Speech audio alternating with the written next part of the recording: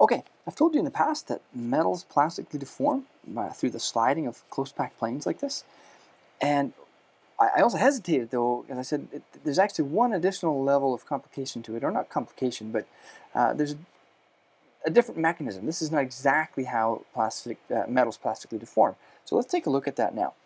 And, and what I want to do is I want to consider a single crystal of a material. So I've drawn a little rectangular solid there. And what we're going to try to do is we're going to try to cleave this thing in half. And so let me illustrate what I mean by that. We're going to apply a force. Okay, we're going to apply a force to this here and here. And then what we want to do when we apply the force is observe it starting to deform like this. Okay, and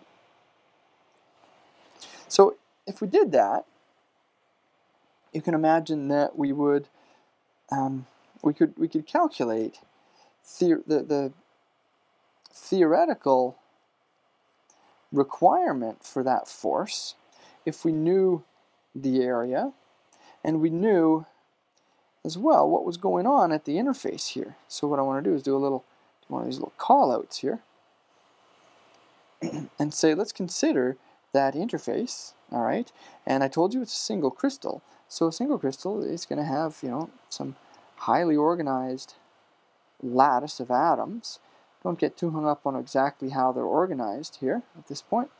This is the type of thing I'm talking about. I don't need to draw them all in necessarily, but there's some kind of a lattice of atoms. To help make that a little bit more clear, I will draw in sort of the nearest neighbor, or the bonds between atoms, if you will, and we'll explore this in more detail later. But what's important is what I'm just drawing in there. There's some bonds that span across that that area, that cross section. So if we knew the area and we knew the bond density,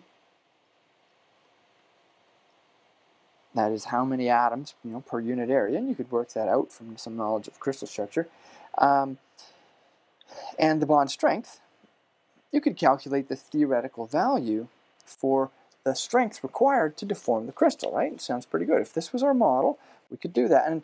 And decades ago, that was actually performed. And the problem is that the theoretical strength that was calculated, theoretical, okay, technically this is a shear strength, but anyway, it's the theoretical strength was way over. It's about, it's about 5 times what the actual strength was. 5 times more than experimental. Okay, so you can do an experiment, do perform this test and validate your model, because this is a model. It's just how metals plastically deform, and it's off by 5 times. So clearly there's something wrong with this understanding here, this model of deformation. So this is actually inaccurate. There's something else. There's a different mechanism going on, and that's what I'd like to show you now. So what I sketched over here with this crystal structure is not entirely the whole story. So what we actually often, we observe a huge quantity of in crystals is this. So I'm sketching this out so you can sort of follow along, but right now you don't necessarily see exactly what I'm trying to illustrate. So if I sketch in the nearest neighbor atoms here, that is the direction that the atoms are bonded to one another, you'll start to see where this imperfection is. Okay, so it's a certain type of imperfection, but it's a crystalline imperfection.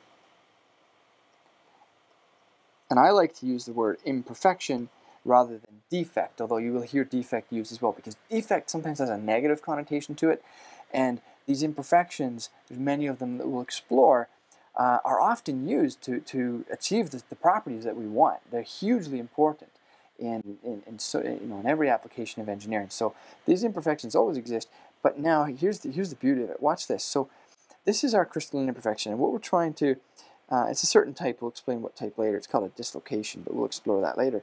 What we're doing is we're applying a force now, like I said, and what these imperfections allow us to do is this. If you watch the, see I just break that one bond right there, okay, and then that bond reforms. Well, now where's the imperfection?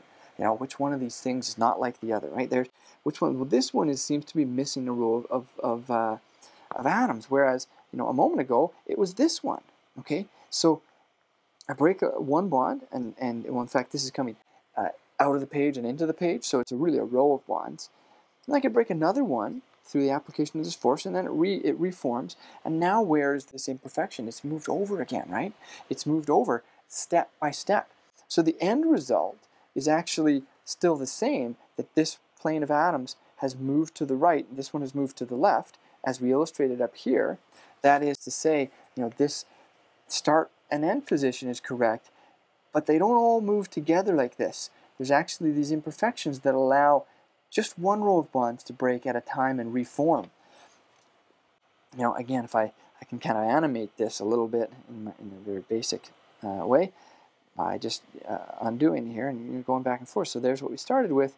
A bond breaks, another bond breaks and reforms. And it's that step-by-step movement of bonds that is the mechanism for plastic deformation. So it's a step-by-step breaking and reforming of bonds. And reforming of bonds. That is the correct mechanism for plastic deformation in a metal. And now what we can, now that we understand that, right, that the beauty of this, right, it's only good if you can apply it. But now that we understand this, well, there's so many things we could do. What if I went and I you know, put a carbon atom into the lattice like that, and it's going to interact with that movement? Is it going to make it harder? It's going to make it easier. Well, sometimes it's going to make it harder. It could make it stronger. That's the mechanism for alloying. And so what we'll do in the next few videos is explore different types of imperfections, and a lot of times we're going to tie it back to how it interacts with this crystalline imperfection that is the basis for plastic deformation. Because I think plastic deformation right now is an easier property to wrap our heads around. We'll get into some electrical properties later on, but mechanical is a good one to wrap our heads around to introduce these imperfections. Okay, thanks a lot.